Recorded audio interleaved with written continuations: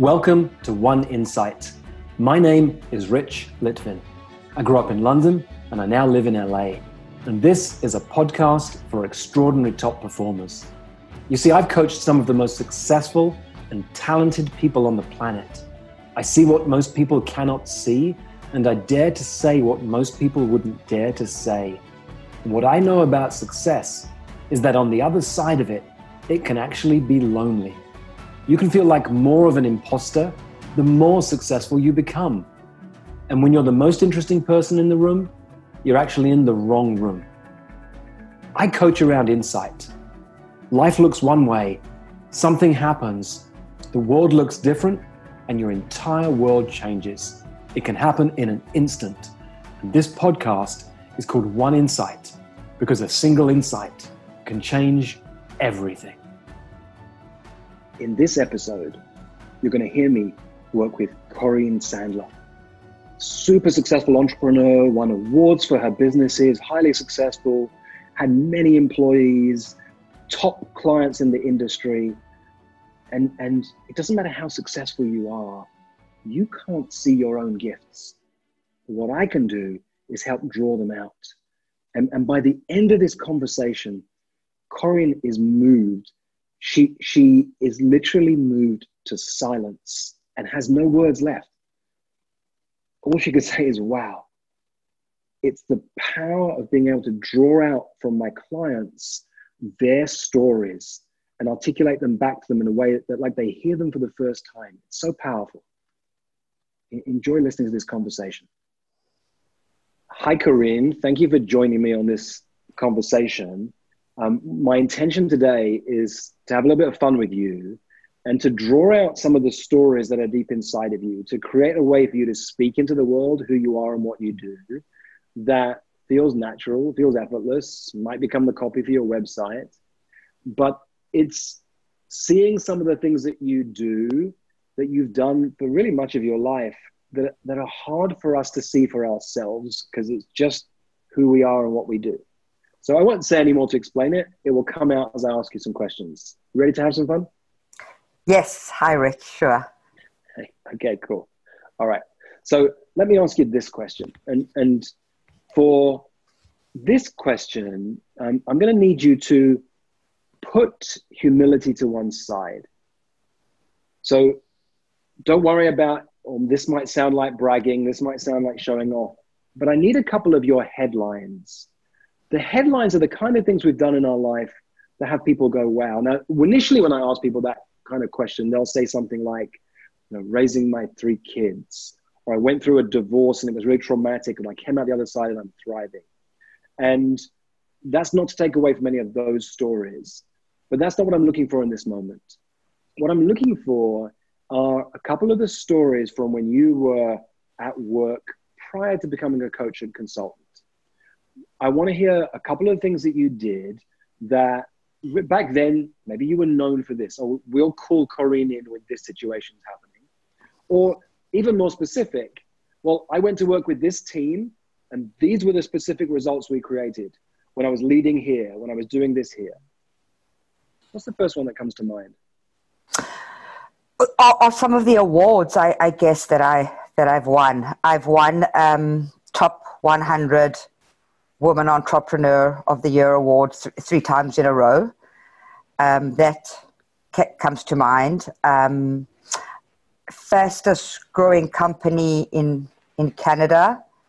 I've won that award twice in the last 10 years. So those was that your own company? That's correct. That was my own company.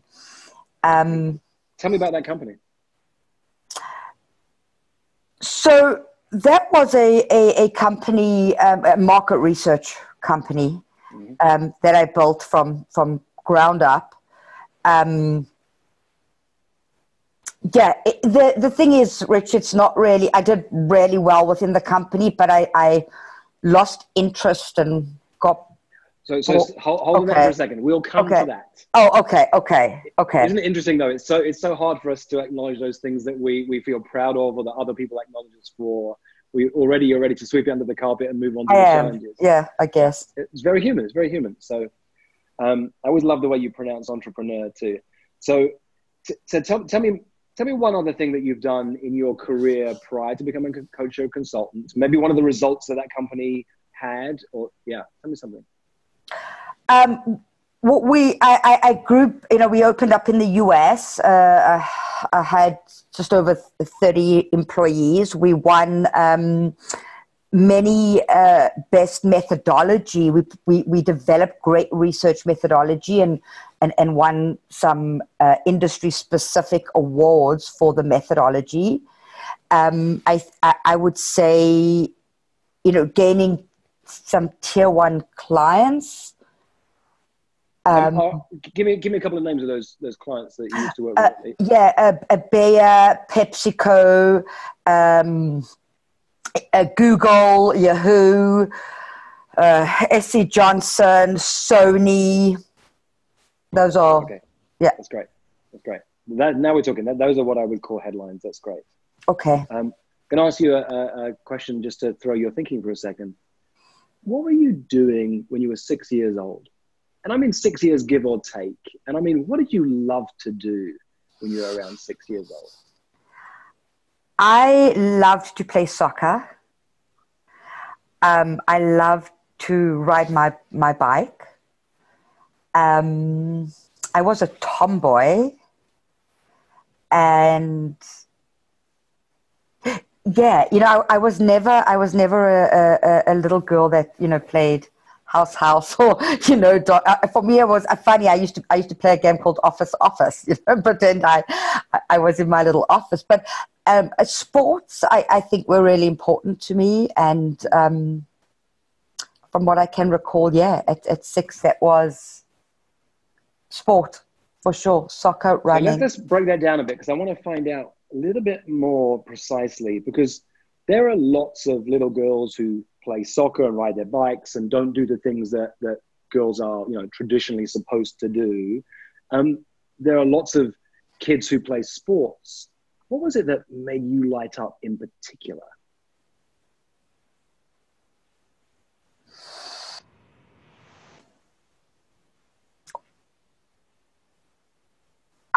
Winning, because from a sport yes, I was a great runner as a little girl, and I liked to win races. I was competitive.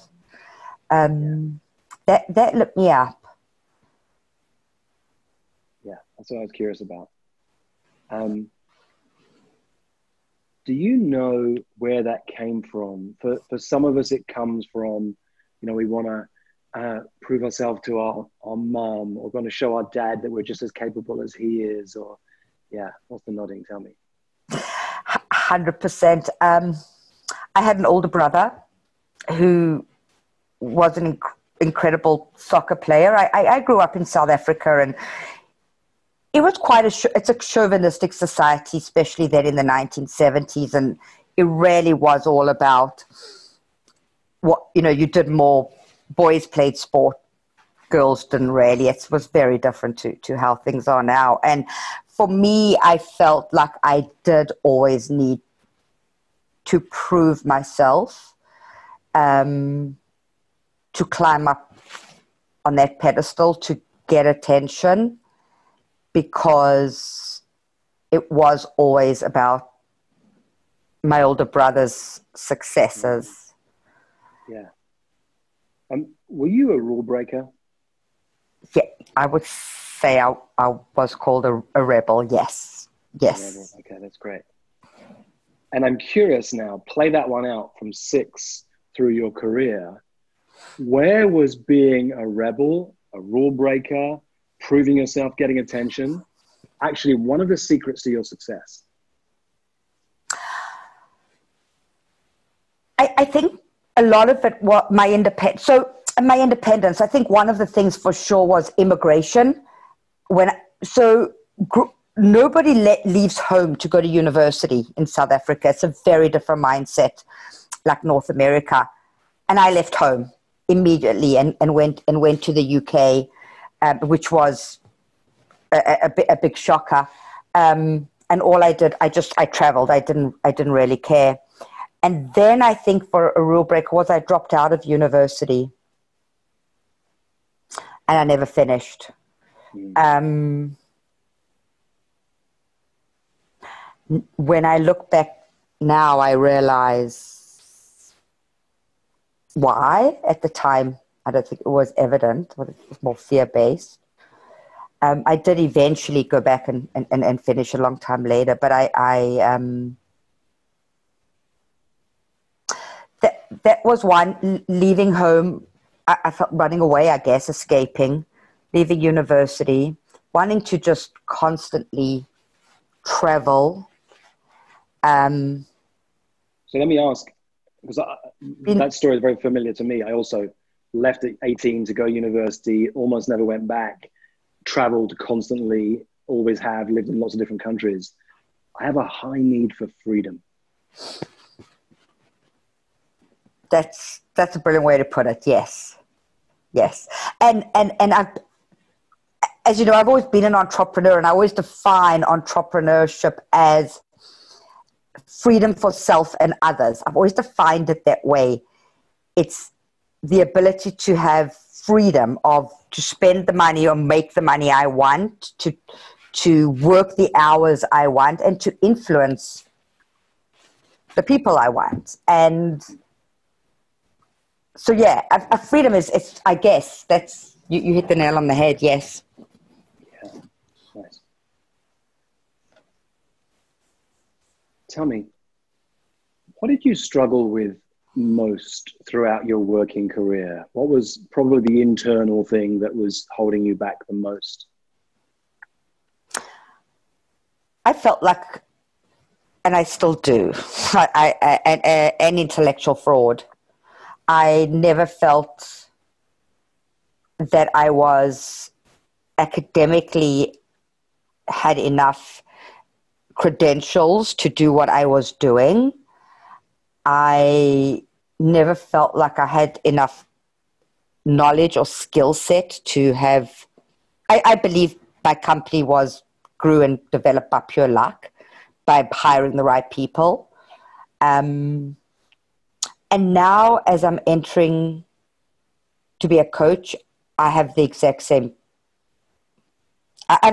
feeling. I wonder if I will ever be able to coach like you do so naturally, because like, do I have that skill? It's self-doubt. And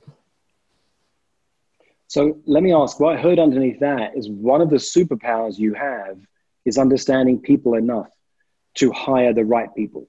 Because in most organizations, millions of dollars are spent and lost by hiring the wrong people. All sorts of chaos is sown by hiring the wrong people. It sounds like you have a superpower in seeing people, understanding people, knowing them, and hiring them. I did for sure, but I also sabotaged that later on in the years and got bored and left the company and hired the wrong people to run it. Would I be right then that you have a low threshold for boredom?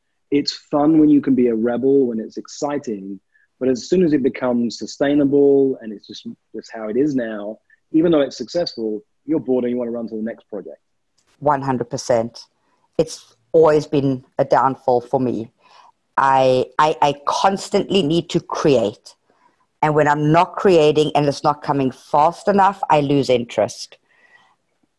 And one of the scariest things with going into this new coaching career is, and I keep reminding myself Rich's words, slow down to speed up, is I love creating new programs and putting things out there, but I'm not creating the clients fast enough to keep me excited. So I question my ability, skill set, etc. Yeah. And this has been a theme throughout your life, right? It feels new now, but now we're looking back and we can track it all the way back. This is someone who's been a rebel, who loves to do things differently. The moment you start to get success, all the thoughts about how an intellectual fraud come in, or you're bored because it's just how it's done, and you're looking for the next exciting project or idea. Correct. Yeah, 100%. 100%. Cool. Well, I can relate to that. It's very similar to me in many different ways. So let me ask you this. What were you known for? What was the thing that you were known for? There's something about you, or maybe even the company at the time, that you were known for that had you stand out. That's why brands like Bayer and PepsiCo and Google seek you out. What were you known for? Me personally, or the company? Either or both. Okay, so I think the company was very much known for its speed. Like we were one of the fastest research agencies out there. Speed and creativity. I believe we were known for. People worked with us and they came to us because what would take someone 6 weeks to get something done, Fresh Intelligence would be able to get it done in 2 weeks and have great creative methodologies.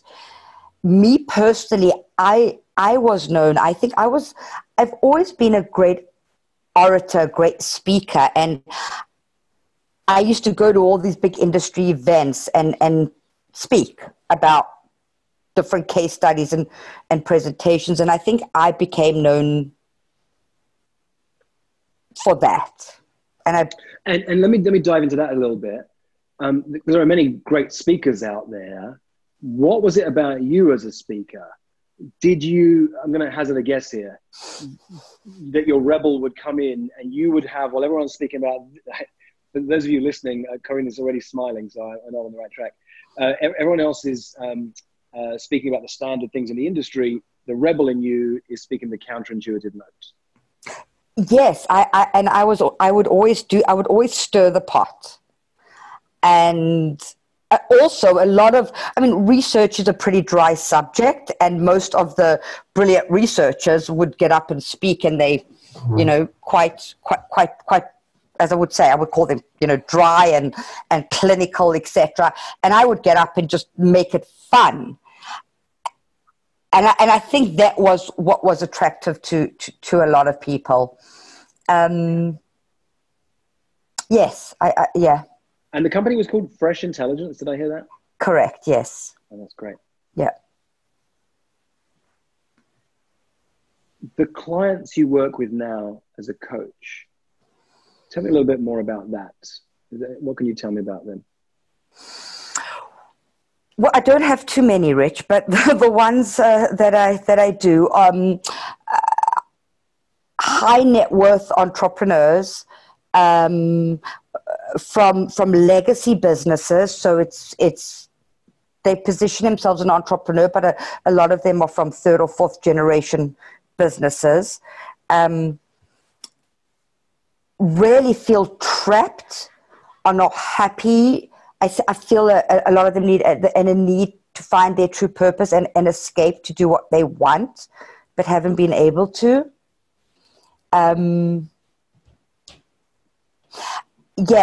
One in particular, even I could think of, is actually a corporate client, and I would say that the same thing. She feels actually quite trapped, as she's been in this corporate financial services institution for like 20 years. Okay, great. So it's interesting because whilst I hear you begin to define your clients by their demographic, high net worth entrepreneurs from legacy businesses, and it's a great little niche to work into. As small a niche as it is, there are still thousands and thousands of people who play at that level around the world. There's a smaller subset of that who are your people. And the truth of it all is our dream clients are the people who look back at us in the mirror. So I'll draw this out in a minute, but it's interesting that you say the word trapped for both of your clients, one who's in the corporate world and one who's running a legacy business that they've inherited, and they feel trapped because you're the woman who has this need for freedom, who sought it out for herself in all sorts of ways over the years. So of course, you're going to be fantastic at working with people who have a desire for freedom, even if they don't know what that is in this moment. That's your gift. I see you smiling. All right, let's play. What I'm going to do next is a little bit of bringing my magic into the room. I'm going to play with all the notes I've got in front of me and see if I can begin to speak you into the world. let's play. Corinne, remind me of your last name. Sandler. Sandler, yeah.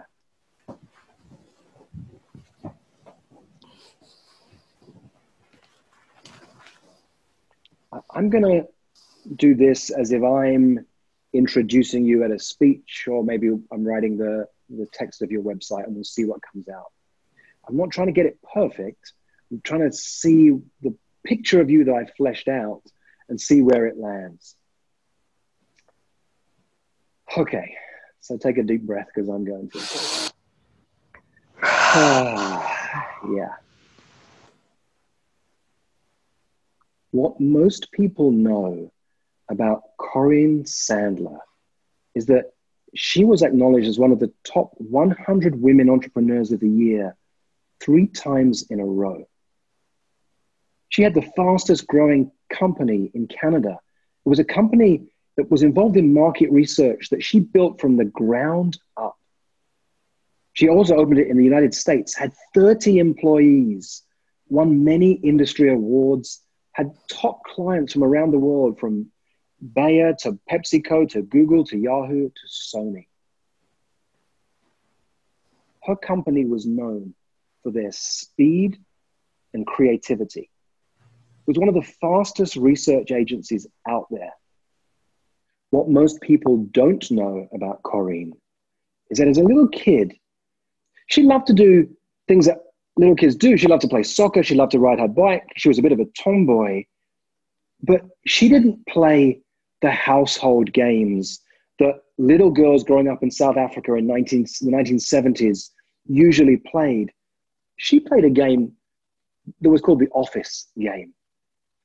Sports were really important to Corinne, but what was really important was winning.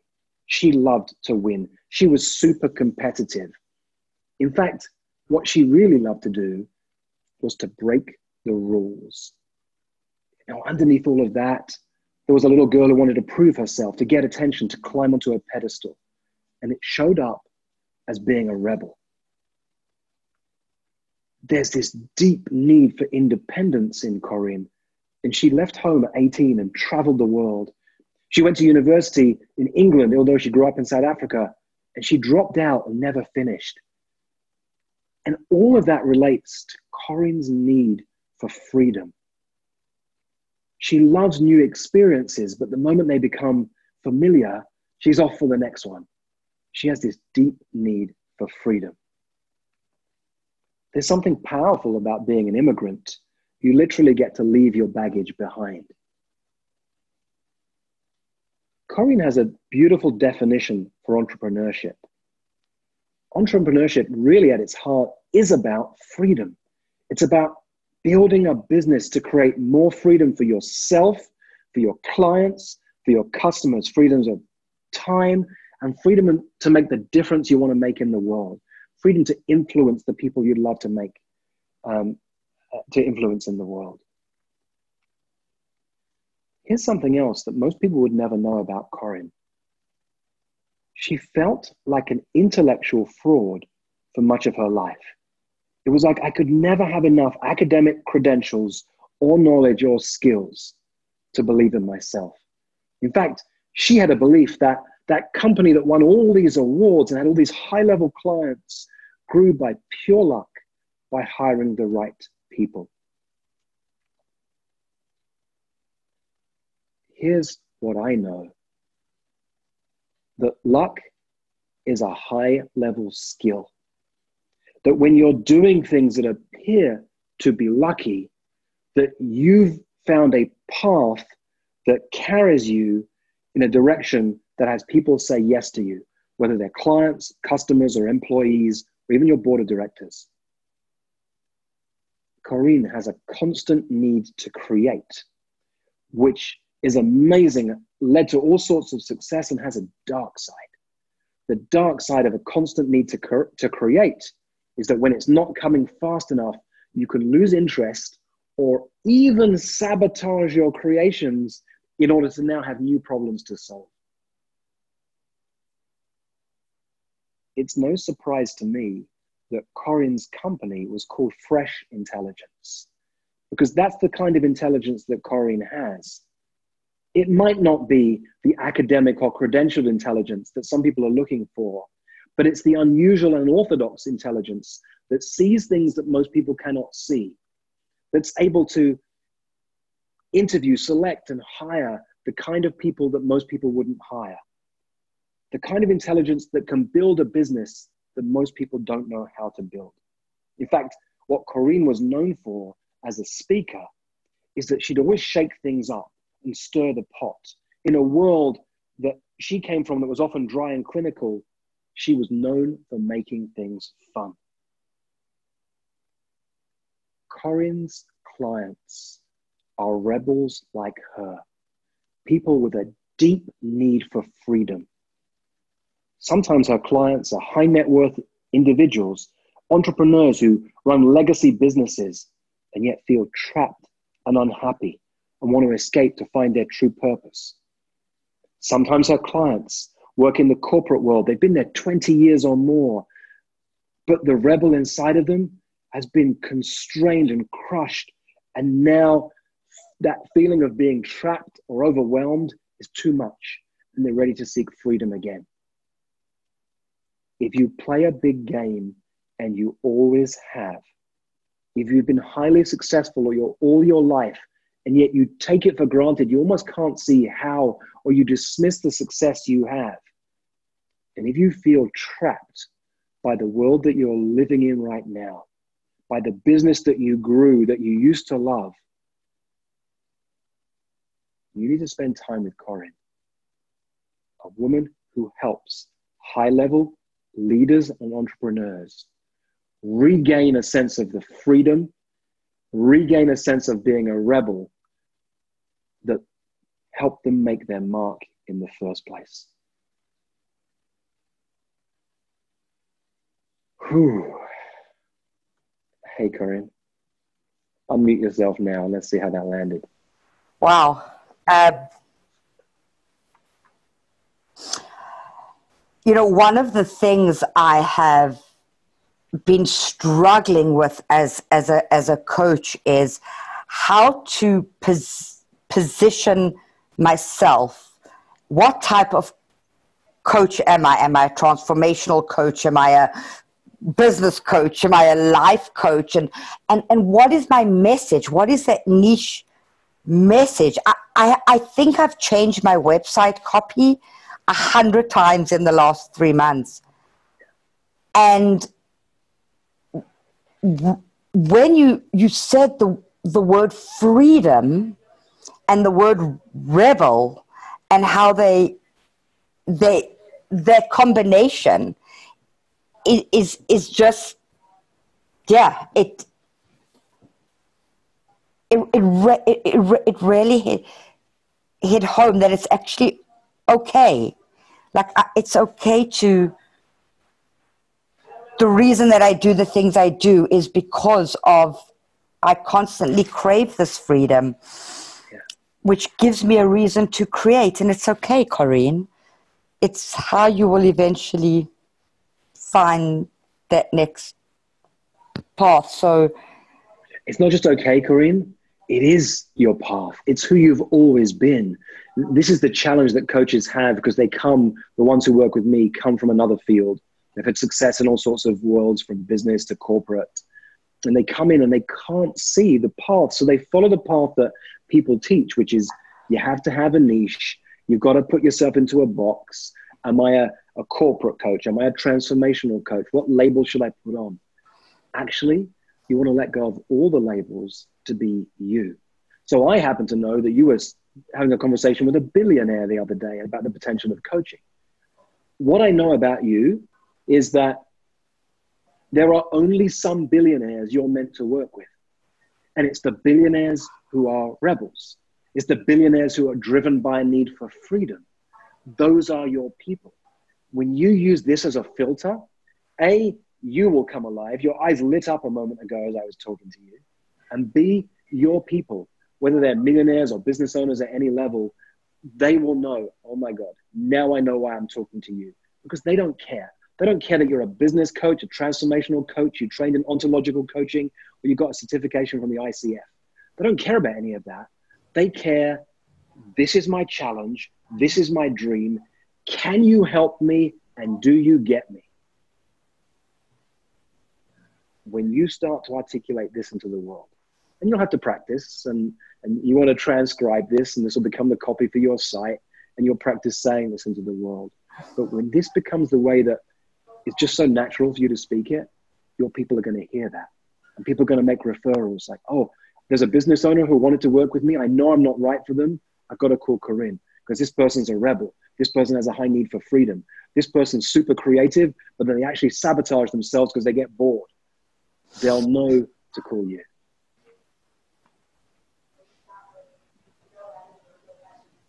Right, for sure, 100%. I never, ever looked at myself as, I always looked as the wanting of freedom and the changing of my journey and the path, and always grasping for new things as a negative and a limitation, and I steered away from it. And no, it's the dark side of your gift. And when you can start to speak to people about the dark side of their gifts, they go, like you just did, they go, oh my God. And they breathe this sigh of relief. I thank God. I didn't know. I've been trying to hide from this, run from this, hide it from people all of my life. I have. And realize, sorry, background noise. But don't worry about the background noise. Okay. Look, here's one of the things I see, Corinne. One of the reasons there aren't many words coming to you right now. You're a little bit speechless. And this is what happens when we do this. When I do this activity with people, there are no words because the truth just lands in you and there's nothing much to say. So I'm actually going to pause us in this moment and take you off the hot seat because it's a little bit much in some ways to hear all this reflected back. You'll need to listen to this podcast, transcribe it, reflect on it. And in this moment, it's time for us to pause.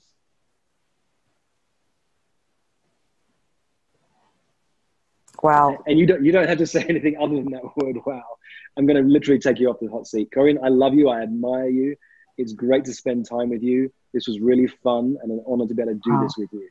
And I can't wait to see what happens when you start to articulate this in the world. Thank you, Rich. Thank you, Rich. Okay.